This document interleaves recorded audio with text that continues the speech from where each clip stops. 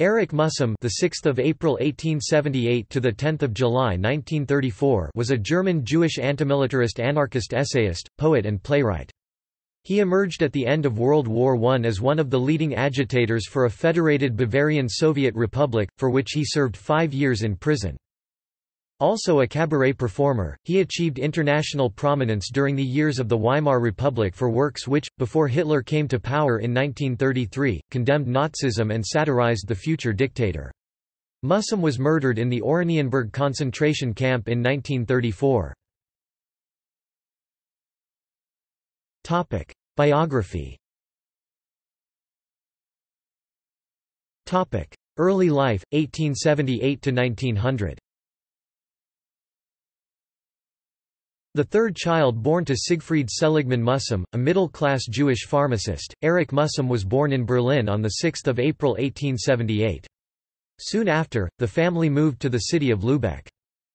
Mühsam was educated at the Katharineum Gymnasium in Lübeck, a school known for its authoritarian discipline and corporal punishment, which served as the model for several of the settings in Thomas Mann's novel Buddenbrooks 1901. The young student Erich, who was by nature rebellious and resisted the school's regimented program, was often physically punished. It was in the spirit of this resistance that, in January 1896, Mühsam authored an anonymous submission to the Lübecker Volksboten, denouncing one of the school's more unpleasant teachers, which caused a scandal. When his identity became known, Mühsam was expelled from the Katharineum Gymnasium for sympathizing and participating in socialist activities. He completed his education in Parchim.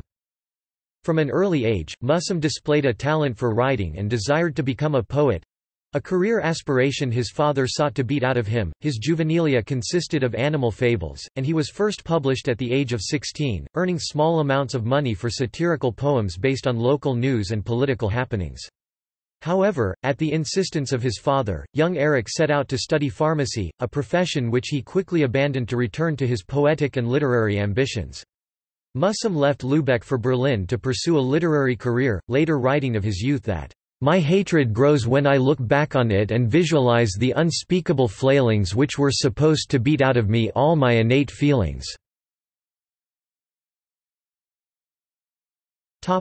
Poet, writer, anarchist, 1900–1918. Mühsam moved to Berlin in 1900, where he soon became involved in a group called Neue Gemeinschaft New Society under the direction of Julius and Heinrich Hardt, which combined socialist philosophy with theology and communal living in the hopes of becoming a forerunner of a socially united great working commune of humanity. Within this group, Mühsam became acquainted with Gustav Landauer, who encouraged his artistic growth and compelled the young Mühsam to develop his own activism based on a combination of communist and anarchist political philosophy that Landauer introduced to him. Desiring more political involvement, in 1904, Mühsam withdrew from Neue Gemeinschaft and relocated temporarily to an artists' commune in Ascona, Switzerland, where vegetarianism was mixed with communism and socialism. It was here that he began writing plays, the first Die Hochstapler, The Con Men, juxtaposing new modern political theory within traditional dramatic forms, which became a typical trademark of his dramatic work. During these years, Mühsam began contributing to and editing several anarchist journals. These writings made Mühsam the target of constant police surveillance and arrests, as he was considered among the most dangerous anarchist agitators in Germany. The press seized the opportunity to portray him as a villain accused of anarchist conspiracies and petty crimes. In 1908, Mühsam relocated to Munich, where he became heavily involved in cabaret. While Mühsam did not particularly care for his work in writing cabaret songs, it would become among his most famous creations. In 1911, Mühsam founded the newspaper, Kane, as a forum for anarcho-communist ideologies, stating that it would be a personal organ for whatever the editor, as a poet, as a citizen of the world, and as a fellow man had on his mind.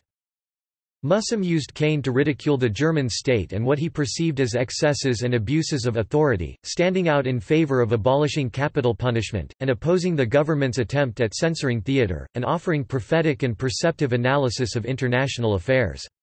For the duration of World War I, publication was suspended to avoid government-imposed censorship often enforced against private newspapers that disagreed with the imperial government and the war. Mühsam married Crescentia Elfinger, nickname Zenzel, the widowed daughter of a Bavarian farmer, in 1915. World War I would see the international anarchist community starkly divided into pro-war and anti-war positions, some hypernationalistically supporting Germany, others desiring that Germany's enemies, the United Kingdom, France, and later the United States of America, would be victorious.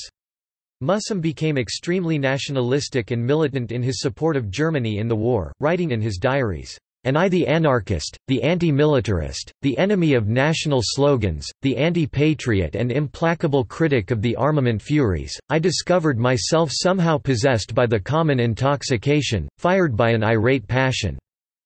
His public support of the war was seized upon by the state-controlled press for the purposes of propaganda, and by fellow anarchists who felt betrayed.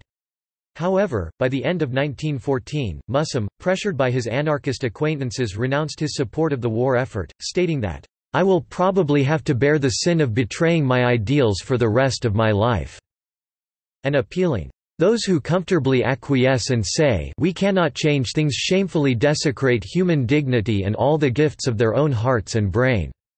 For they renounce without a struggle every use of their ability to overthrow man-made institutions and governments and to replace them with new ones." For the rest of the war, Mühsam opposed the war through increased involvement in many direct action projects, including workers' strikes, often collaborating with figures from other leftist political parties.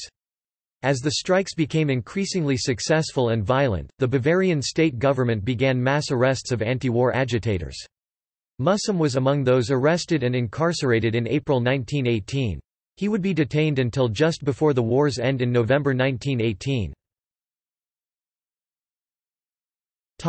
Weimar years, 1918–1933.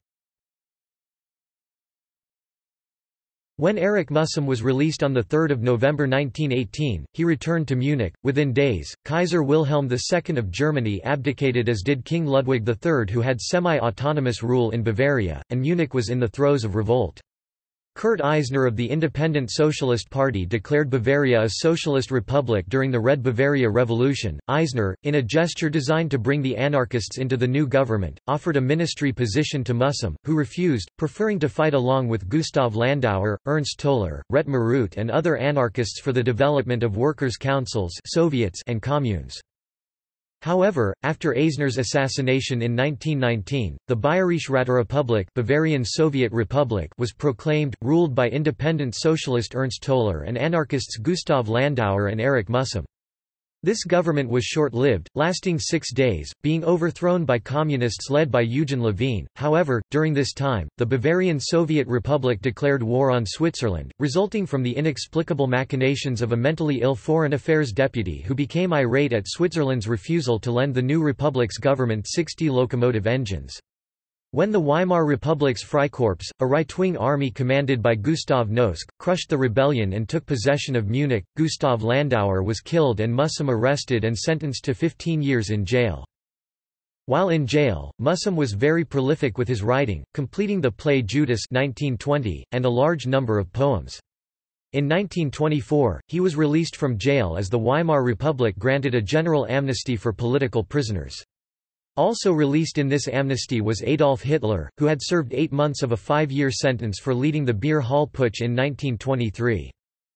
The Munich to which Mühsam returned was very different from the one he left after his arrest. The people were largely apathetic, in part because of the economic collapse of Germany under the pressure of reparations for World War I and hyperinflation. He had attempted to restart the journal Kane, which failed after a few issues. In 1926, Mühsam founded a new journal which he called Fanal, The Torch, in which he openly and precariously criticized the communists and the far right-wing conservative elements within the Weimar Republic. During these years, his writings and speeches took on a violent, revolutionary tone, and his active attempts to organize a united front to oppose the radical right provoked intense hatred from conservatives and nationalists within the Republic.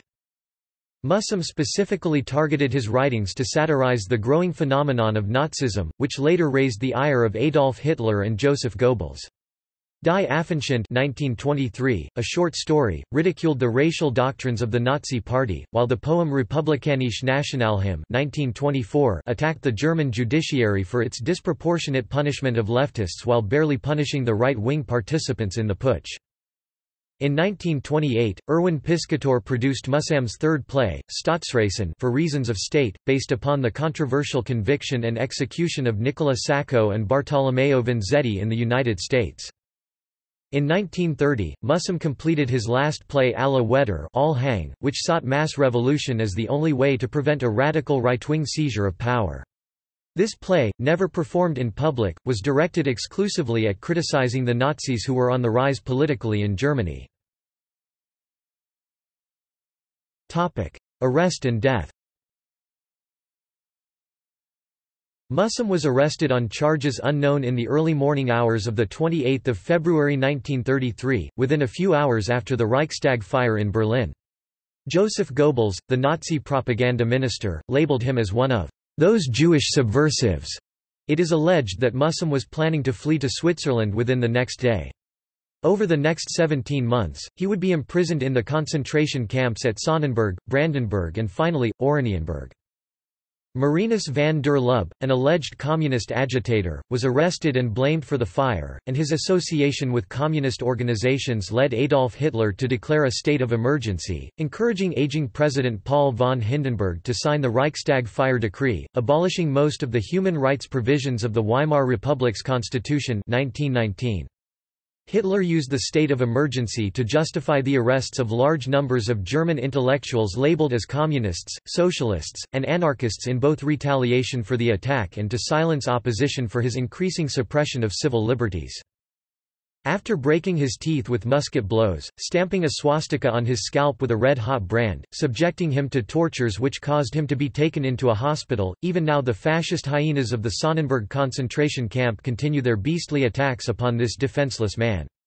The last news are really atrocious. The Nazi forced our comrade to dig his own grave and then with a simulated execution made him go through the agony of a doomed man. Although his body has been reduced to a mass of bleeding and tumefied flesh, his spirit is still very high. When his traducers tried to force him to sing the Horst Wessel Lied, the Nazis' anthem, he defied their anger by singing the Internationale. On 2 February 1934, Mühsam was transferred. The beatings and torture continued, until finally on the night of 9 July 1934, Mühsam was tortured and murdered by the guards, his battered corpse found hanging in a latrine the next morning. An official Nazi report dated the 11th of July stated that Erich Mühsam committed suicide, hanging himself while in protective custody at Oranienburg. However, a report from Prague on 20 July 1934 in the New York Times stated otherwise. His widow declared this evening that, when she was first allowed to visit her husband after his arrest, his face was so swollen by beating that she could not recognize him.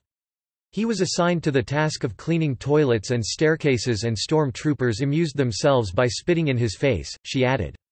On July 8, she saw him for the last time alive. Despite the tortures he had undergone for 15 months, she declared, he was cheerful, and she knew at once when his suicide was reported to her 3 days later that it was untrue.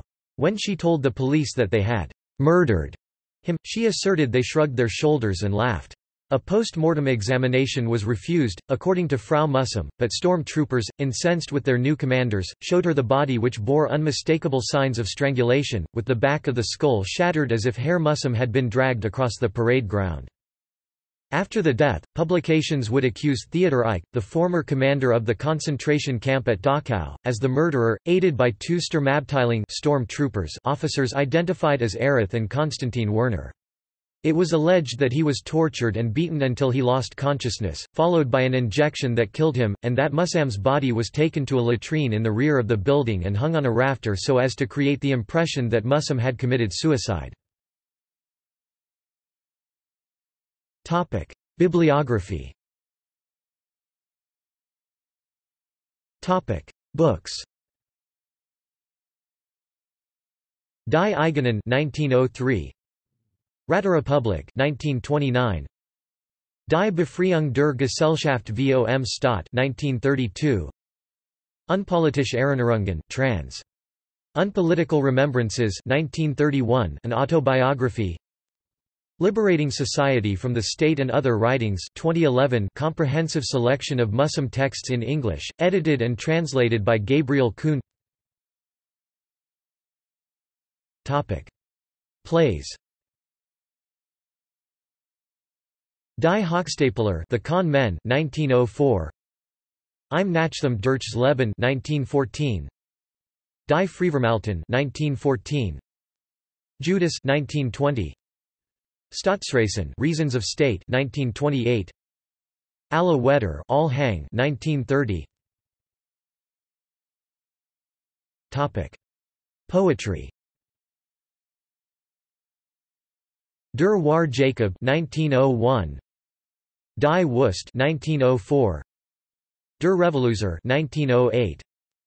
Der Krater 1909.